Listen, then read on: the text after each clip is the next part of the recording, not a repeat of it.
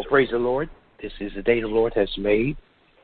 We will rejoice and we will be glad in it. This is Pastor John's Big Night. Welcome to our 7:30 p.m. Prayer is a Must prayer call. God is good and He is worthy to be praised. I'm grateful unto God for His goodness, for His mercy and His kindness towards us. For we are certainly excited about this opportunity for us to join together. We have an amazing 6 a.m. prayer on this morning, and we're just believing that God is going to do great things. He's going to do mighty things and awesome things in, through, and around our life. And I just want to be able to start out with a word of introductory prayer. Then we're going to get into the Word of God, concluding a session on tonight by which we've been talking about praying that the Word of God becomes planted in our life and fully understanding the importance of allowing prayer that the Word will become planted and take root in our life so that we can see the production of God's Word begin to flourish and manifest the miracles of God. Father, we thank you for your love, your mercy, your kindness, and your grace towards us, for your good, your God, and you're worthy to be praised. We're thankful unto you for the amazing things that you have done for us. We love you from the depths of our soul, from the bottom of our heart. We ask you to bless this prayer tonight. There are many people tonight, God, that needs understanding and they need direction, they need answers. We're asking you tonight that you will guide us and that you will lead us and that you will divinely instruct us to be all that you want us to be. Thank you right now. Bless those tonight who are just hurting and those who are in despair. We ask you to help them tonight, and we praise your holy name for what you have done and what you will do. In Jesus' name we pray, amen and amen. I'll tell you what, we are so excited tonight, and I just want us to continue to be able to pray for the fabric of our country. We know there have been so many things horrifically that have happened within the last 24 hours and even further back than that. And we need prayer. Prayer is truly a must, and we're thankful unto God for his graciousness and kindness. I don't even know where I would be. I don't even want to know where I would be if it had not been for prayer or having people pray for me, past, present, and future. I just truly believe that my life and your life and our life is simply just a product of prayer. In so many instances in our life, prayer has surrounded us. Prayer has kept us. The Word of God has been spoken over us. And we're excited for the fact that the Word of God still works. And we've been talking about the importance of having the Word of God planted in our life, and so that prayer takes root with the Word of God that brings forth the harvest and the fruit of God and the righteousness of God and the power of God being evident and prevalent in our life. And I'm just looking forward to that. But before I get into that, I'll tell you what we've been talking about, and I'm just going to reference it just for a moment. There was a prophetic warning as well as prophetic instructions that God released on July the 3rd that he told me to share with as many people as we can. I want you to go to our YouTube channel and look up the Word of the Lord. It's a short Word of the Lord that has been life-changing, that has already reached many people, knowing that we need this Word. We need prophetic instruction. We need prophetic protection. And I urge you and every person, if you have not engaged to hear it, I challenge you to hear it. And I'm asking every person, especially who is connected to this ministry, as well as Sanctuary of Praise membership, I want you to share that word with at least 20 people. I've done my 20. I sent it to nephews. I sent it to my nieces. I sent this word prophetically to relatives in New York. I'm sending it to even the younger generation primarily, and us as believers, and sharing that word of warning, that word of instruction. And I'm going to ask you to do the same thing. I want you, I've sent it to well over to my family members. I had some of my family respond today. Thank God, and they're passing it on to their children, because we need a word from the Lord. We need that word to be planted. We need to be aware. We need to be alert and we need to pay attention to what the Lord is saying in this end time. So I'm challenging you to join me, to send it to at least 20 friends, family members, so we can get the word out. Recruitment of evangelism and salvation, but most of all, adhere to what God is saying. With that being said, I've been talking about, the importance of walking in prayer, but using the word of God as the primary basis to be able to make sure if we want our prayer life to be effective.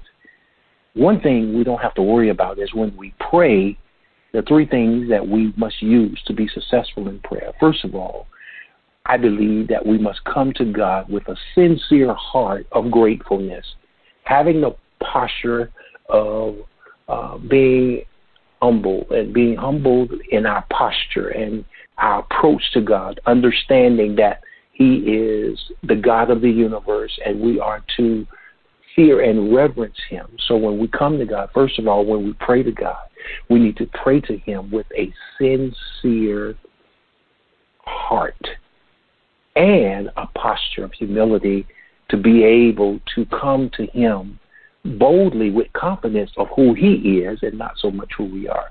The second thing, we must have faith. We must believe and trust God that we're going to have an effective prayer life. The third thing we must do is we must pray in the authority of God's word.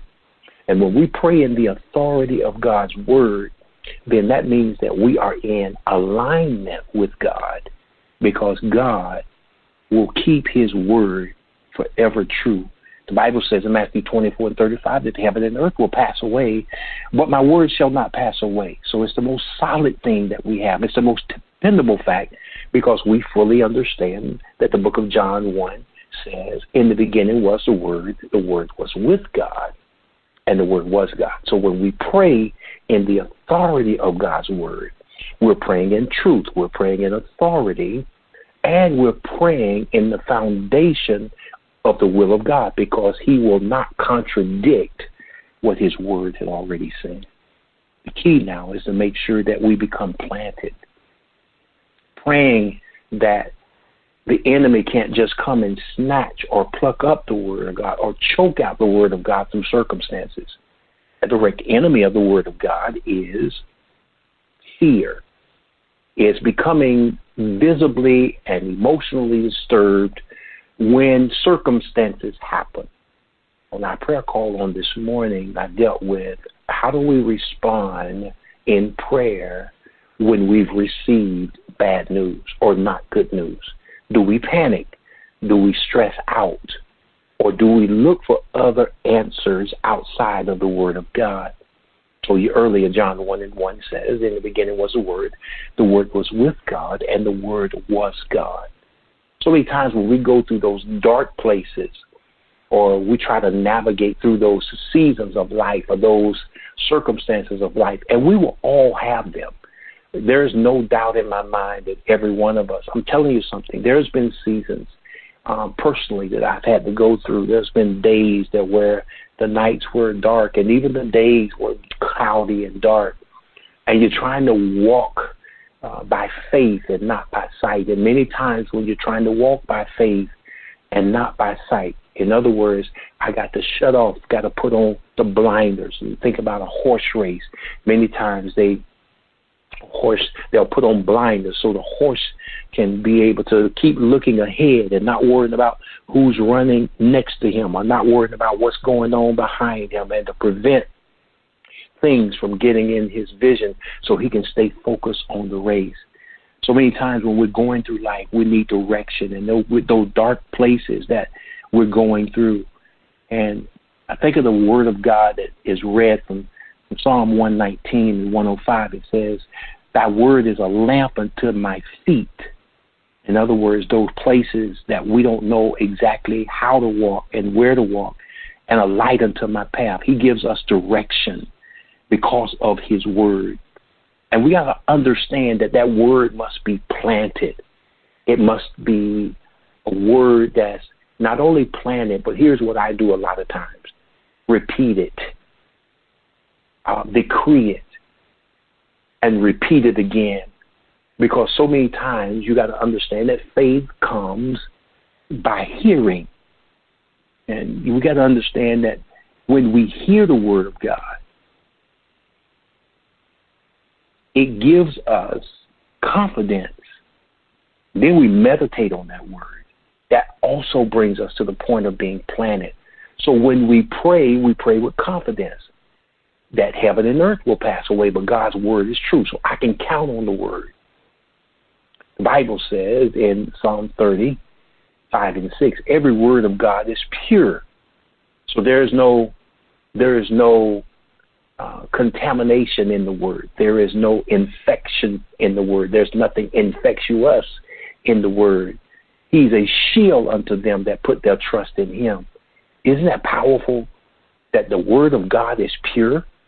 He's a shield. In other words, the word of God is protection. It covers us. All we have to do to make sure that we're covered in the word of God is put our trust in him. Verse 6 says, add thou not unto his words, lest he reprove thee, and thou be found a liar. In other words, the word of God doesn't need nothing extra. You don't have to add nothing to it. You don't have to twist it. You don't have to try to make it seem like. That's why so many times we have to be careful how we try to put so many different things on the word. The word of God is true. He said, by his stripes we are healed. It says this, that he was wounded for our transgressions. He was bruised for our iniquities. And we need to understand by Jesus' stripes we are healed. We don't need to twist that. You need to understand that the Lord is our light, Psalm 27, and our salvation. We need to trust the word of God is pure. It has not been violated. It is pure all by itself. And that's why tonight I want you to grab this. If there's nothing else we can count on, we can count on the word of God. If there's nothing else we can go all in on, we can go all in on the word of God. God is not a man that he should lie. I'm in Numbers now. Neither is he the son of man that he should repent. If he said it, he'll do it. If he spoke it, he'll make it good. If he promised, the Bible says he's not slack concerning his promise, or he's not weak concerning his promise. What he promised, what God promised, some of the things he promised us. He promised us that he will supply all of our needs. He promised us that our Heavenly Father already knows what we have need of before we act. He promised us that he'll never leave us and he will never forsake us. He promised us that he was going to look out for us and be that guide and be our deliverer. He promised us that he'll watch over us and give angels charge over us to keep us in all our ways, where no evil shall befall us. And we're living in an evil world. And no plague shall come nigh our dwelling. He promised us. And that's what we need to understand, and that's how we need to pray. We have to pray with confidence, not arrogance, not entitlement. But we have to pray with confidence, but yet humility.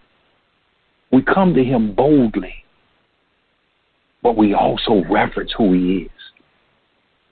So what we need to do is, according to Colossians 3 and 16, I'm just, my God, I love this scripture. And I want you to catch this. It says, let the word of Christ dwell in you richly.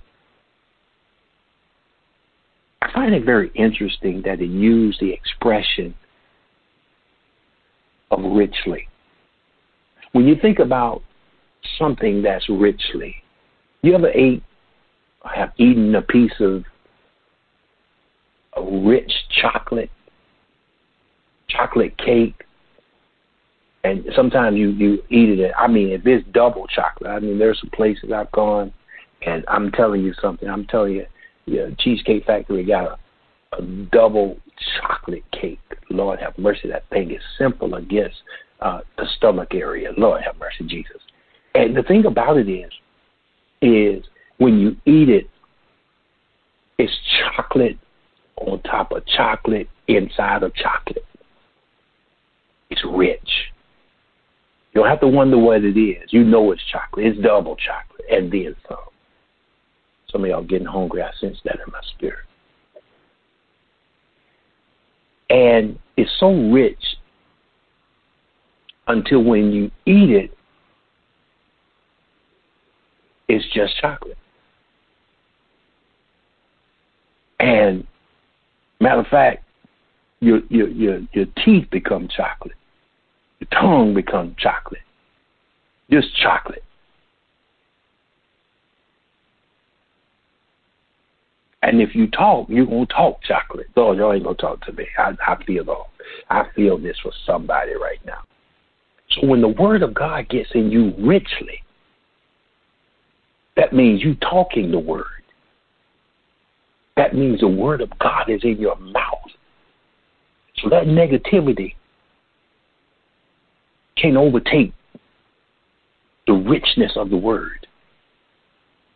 That word's so rich into you, and you have processed that word, and you have swallowed the word, and you have digested the word in such a way to where when the devil tries to back you down or back you up or make you believe something different, you're so rich in the word until the word has to come out, because the word has gotten in your mouth.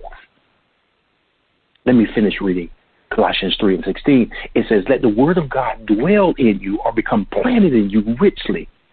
Then it says, in all wisdom. In other words, when you use the word of God, you're using wisdom. Because you're wise when you understand what the word of God is. Remember, I told you in Proverbs 30:5-6, it says, every word of God is pure. He is a shield unto them that put their trust in him. It's so richly into you until if you get a negative report from the doctor, before you become overwhelmed with the doctor's report and start trying to make funeral arrangements, you begin to say, the word of God says, by his stripes I'm healed. And I'm going to repeat it. And I'm going to decree it because it's rich in me. I'm overtaken by it. I stand on it. I believe it. I decree it. I declare it. And guess what else? I expect it. Because I'm using wisdom when I trust God. I'm using wisdom when I pray according to the word of God. I'm using wisdom when I rebuke the devil with the word of God. Because he said, God told me in his word, whatever I bind on earth shall be bound in heaven, and whatever I loose on earth shall be loosed in heaven. And I'm using wisdom. It says teaching and admonishing one another in psalms and hymns and spiritual songs, singing with grace in your hearts to the Lord. In other words, when the word of God gets in you richly, we start admonishing one another, which is to encourage one another, which is to support one another by the word of God. I remember as a little boy, my dad was pastoring a church in Raleigh, Florida. Church, the community didn't even have a red light. Small farm community, about 60 miles one way out of Gainesville. We used to load up in our father's car, our whole family. And I'm telling you something, that community wasn't wealthy people, but they were good people that trusted the word of God. And sometimes many of the saints in that community didn't even have cars. They would walk to church. Church was beside the main highway. community. Sometimes they live not even down paved roads, walking down the street on dusty street. In many cases, woods on both sides of the highway. Will walk to church in the sunset in the evening. And then after church, it's pitch black. And anybody have ever lived in a community like I have growing up as a child, when there are no street lights. I'm talking about pitch black to where you can't see your hand in front of your face at night. But those saints will come to church praising God. Didn't have an air conditioning in the church. I feel like I'm telling the story, which I am.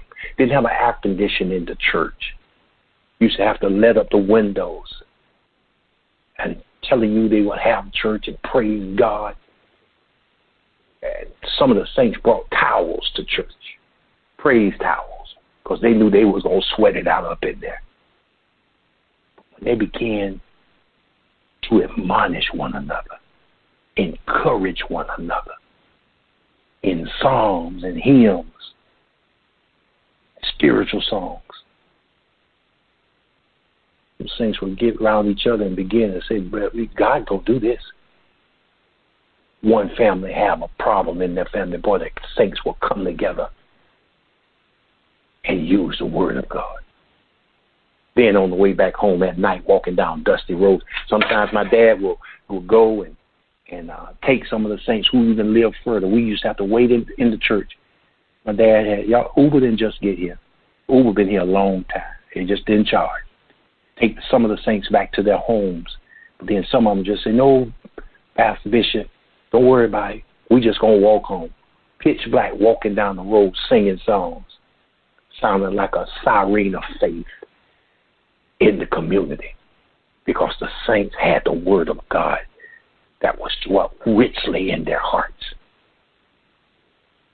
They began to sing and they will pray and they will have the grace in their hearts to the Lord. They knew that if God listened, he will answer. They believed if God said it, he was going to do it. We're living in a society now with all this technology and all of this advancement. If our faith can advance and upgrade like your phone, you'll be having miracles all the time. My God, talk to us, Holy Spirit. We need to ask God, and we need to do our part so that when we pray, we believe. And we pray according to the word. And you can't pray according to the word if you don't read the word, if you don't study the word, and surely if you don't believe the word. Tonight, getting ready to pray with you. I tell you what, I'm not finished. I'm just going to cut this off. This is one message that's going to be on our podcast.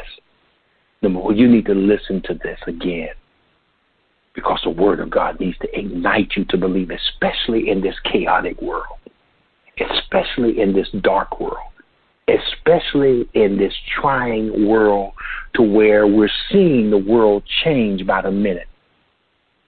Before this night is over, the world could change again. First thing in the morning, the world could change again. By 12 noon, the world could change again. At midnight on Wednesday, the world can change again. But one thing that will not ever change is his word. He said, I am with you always.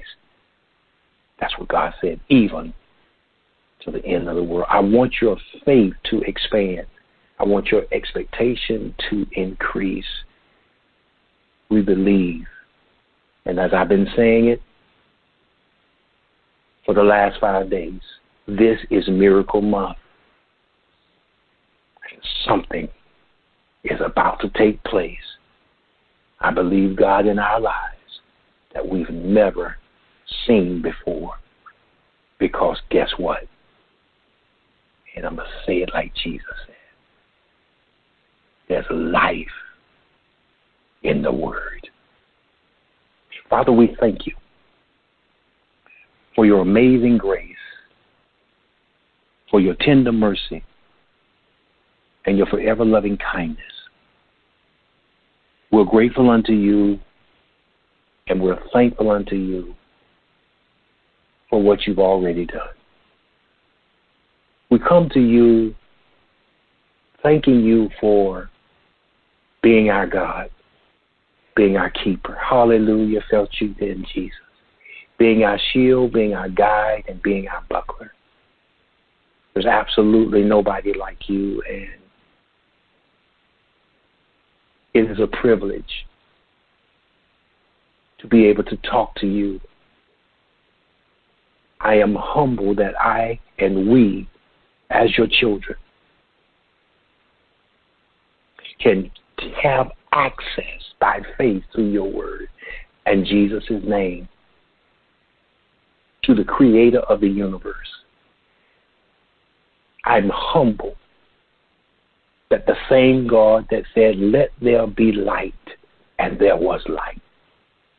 I'm talking to that same God that took Moses and the children of Israel through the Red Sea. I'm talking to that same, and we're talking to that same God, the Almighty God, the only true and living God. We bless your name. We love your name. And we believe your name. Tonight, God, with the diversity of problems, trials, and tests, I'm asking you to help us. Psalm 46 said, God is our refuge and our strength. He's our help. He's our helper in times of trouble. There are many families that are distraught. There are people that are living in fear and in despair.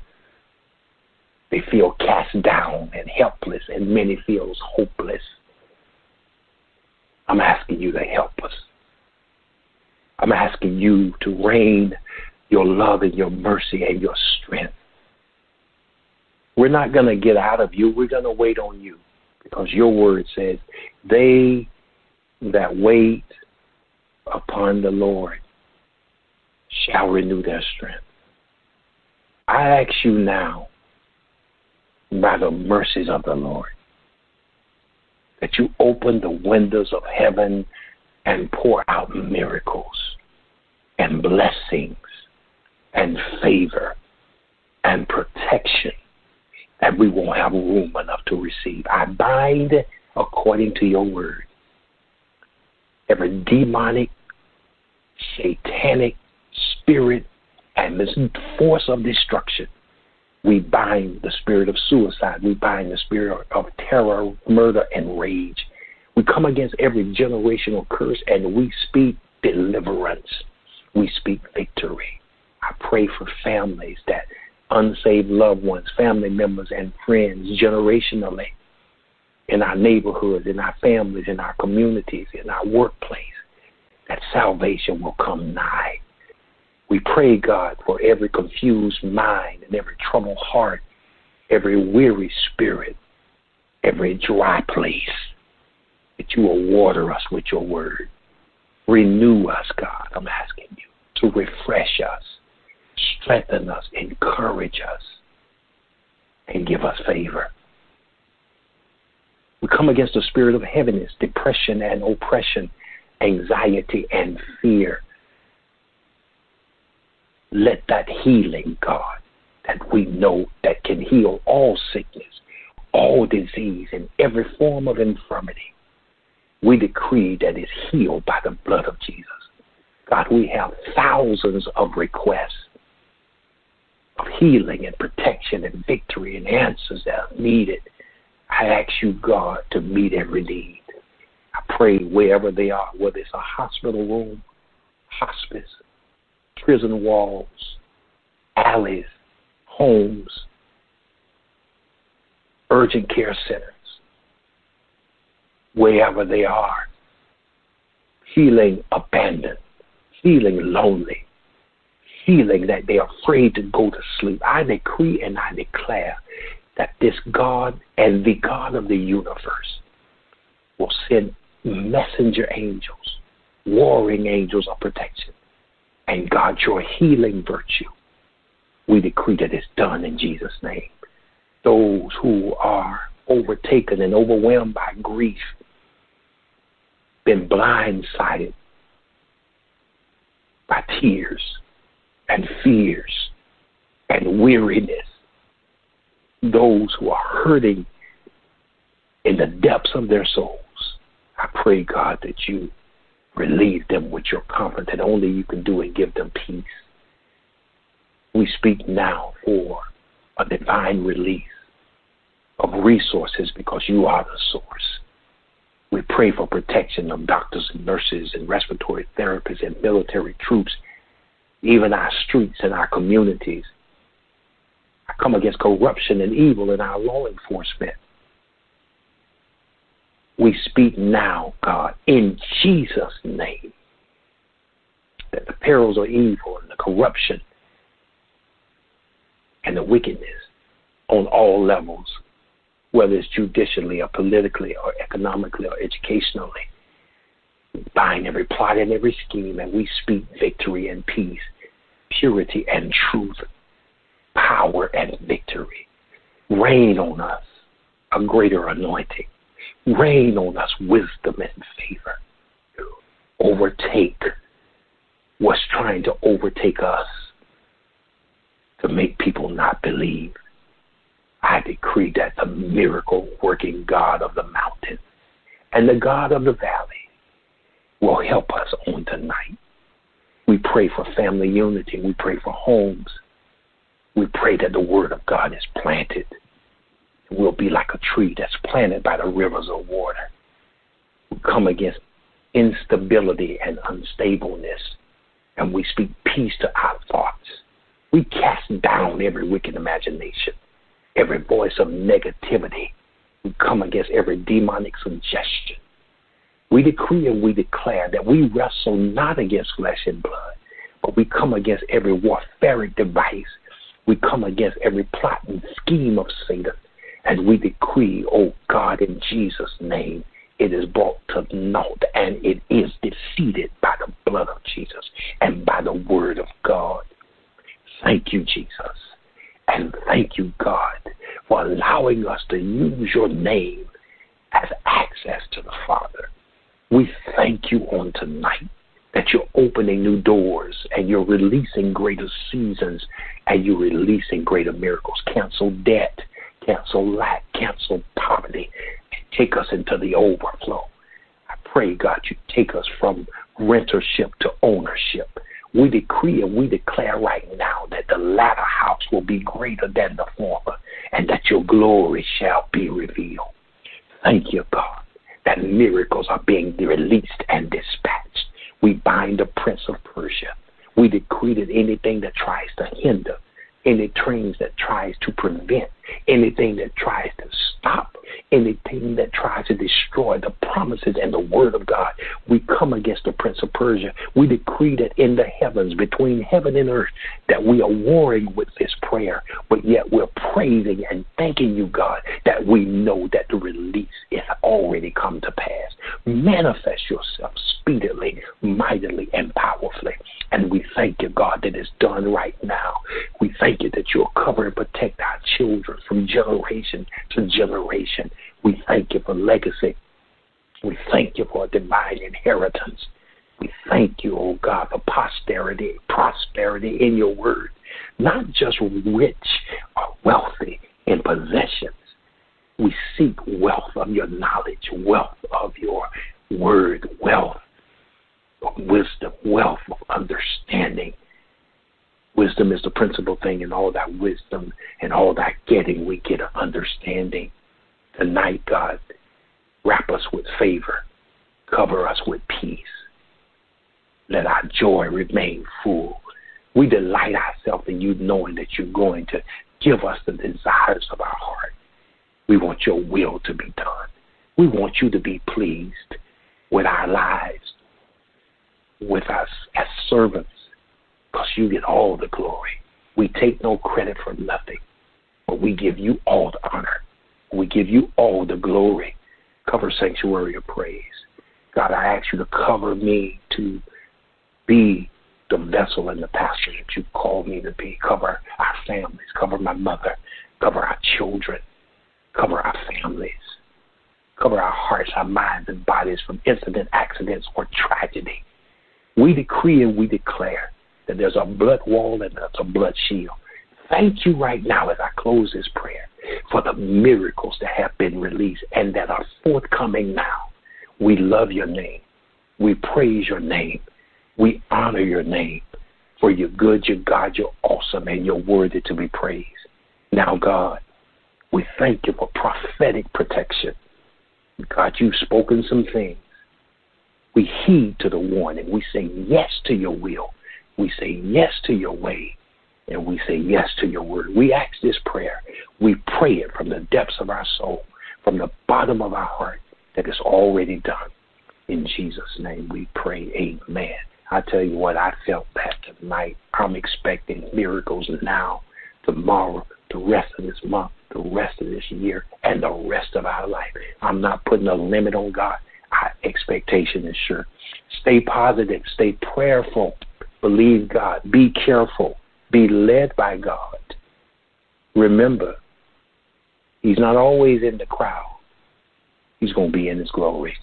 Be safe, be wise. Thank you. And remember this. Make sure that the word of God remains rooted and grounded and planted in you so we can experience harvest and the manifestation along with the plans of God. Be safe, be wise, and God bless. Pastor Jonathan McKnight.